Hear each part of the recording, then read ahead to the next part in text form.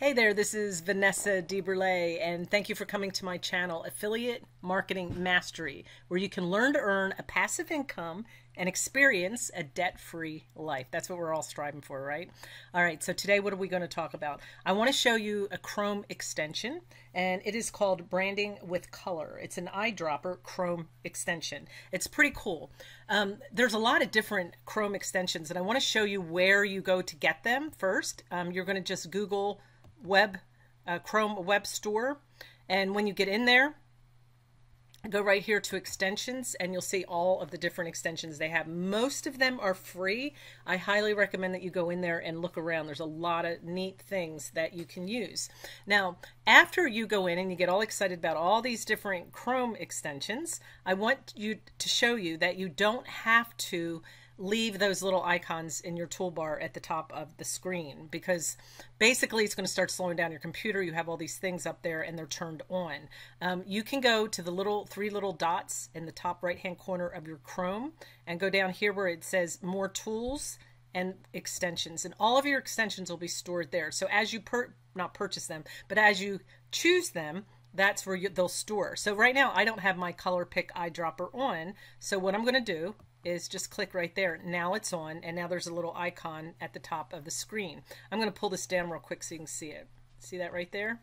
I have vidIQ, keyword search, TubeBuddy, and then that's the little color eyedropper.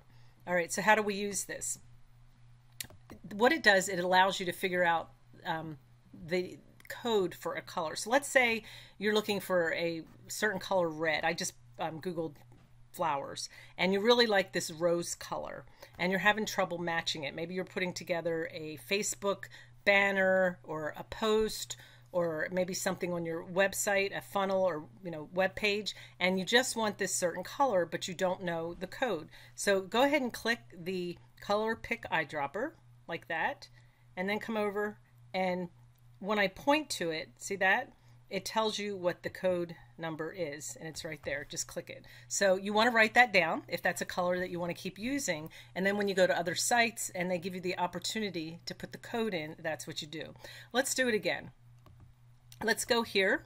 I like that color blue that Google uses, and I'm having trouble finding it. So I just click the little icon, click it again right here. Let's try that again. Oh, it said it cannot run on this page. Okay, well, we can't do it on the Google page. We can use it here. So let's go down and find a blue. Let's see. Not many blues. So I just Googled flowers. Let's do blue. Let's do color blue. Ocean. There, you have different shades of blue. And maybe I like this dark one right here. So let's hit the color picker, eyedropper. Click it again. And there you go. And it's 09125F. Pretty cool, huh? So write them down. After you find the colors you want, you can start making a palette of colors that you like to work with and save those codes. You can save it in a Google Drive, on an Excel sheet, or start using OneNote. Both are good places to start storing things like that. And then you don't have to keep going, what was I using? I can't remember. All right. Make sure you subscribe to my channel. I always have tips like this that you can use. I also have my new Facebook group link below. Go ahead and make sure you click that as well. I'd love to have you there. I share more tips in there as well. And until the next video, I'll have more tips for you then.